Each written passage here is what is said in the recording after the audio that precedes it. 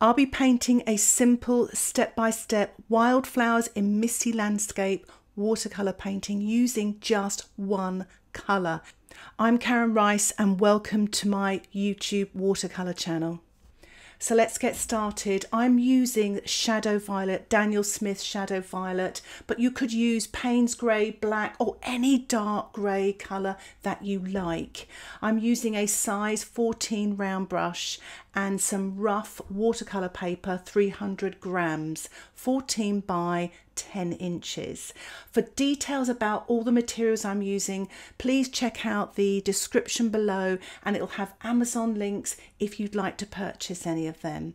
I load my brush each time I make this stroke going from left to right going across. Make sure you have plenty of paint when you're doing a flat wash like this, wet on dry.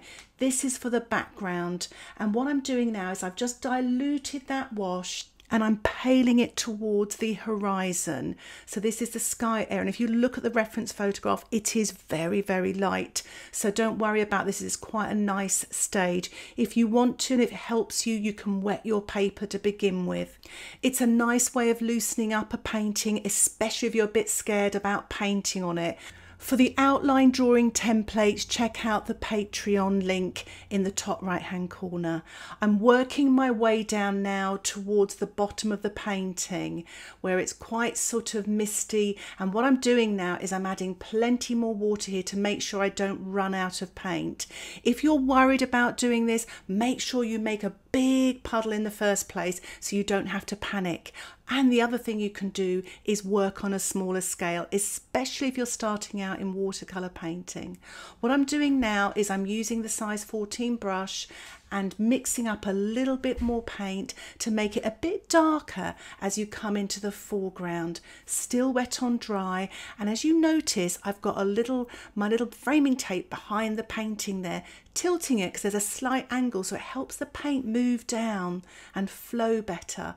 And I've mixed up a little bit of slightly darker colour now so the paint's a little bit damper, bit creamier, to make that darker area right in the foreground, painting wet on dry. Now I've swapped to my size 6 brush and I've got quite creamy paint, and I'm working on this wet paper, damp into wet. Remember, I'm just using one colour, Shadow Violet. What you might notice as I'm painting along here, the paint kind of separates and you get a pinky shade as well, which is really nice. But you do get that with other colours, other greys as well. They'll separate a little bit and there'll be like a secondary colour. So you've got all this control by using just one colour, but you've got this secondary colour as well as a bonus. So I'm just working away here on these sort of distant trees where it's quite misty in the background, and this is a nice way of creating mist. What you don't want to do is make your brush wetter than the surface of the paper, so make sure your paint's slightly creamier. In the foreground here, I've got hardly any sort of moisture on my brush. It's almost just the paint, and I'm using the surface of the paper that's damp to dilute the paint, and I'm painting some grasses in, damp into damp, with my size 14 brush. I've blow dried my painting and I'm using the size 6 brush and I'm working wet on dry, and I'm painting these wildflowers. I believe it's hogweed, but I could be wrong here. And I'm just diluting here, making some lighter areas, so dropping sort of a watery paint into a damp paint. You may get backgrounds, but it's all part of the lovely textures that you can get with watercolour. And I'm painting with the tip of my size 6 brush, wet on dry, with this Shadow Violet colour, and painting all this detail.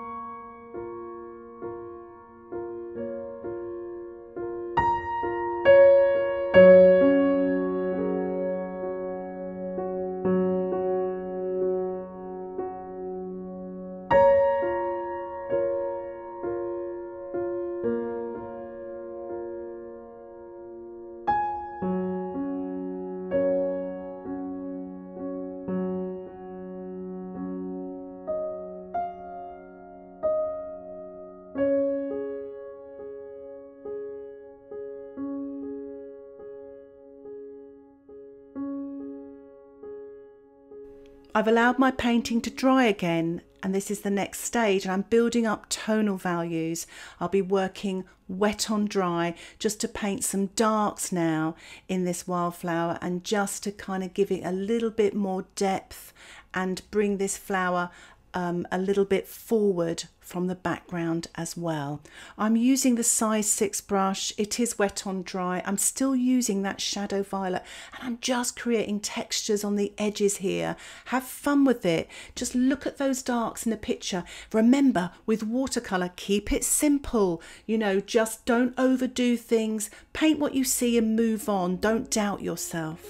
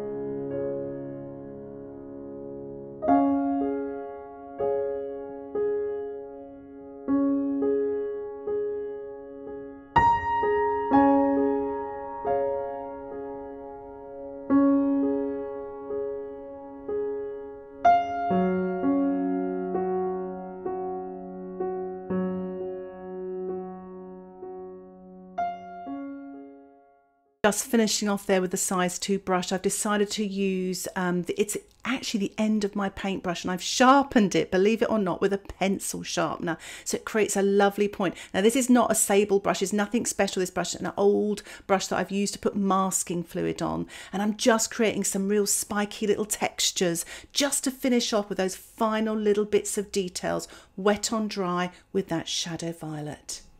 I think I'll leave the painting there for now. I've taken off the framing tape to show the white border.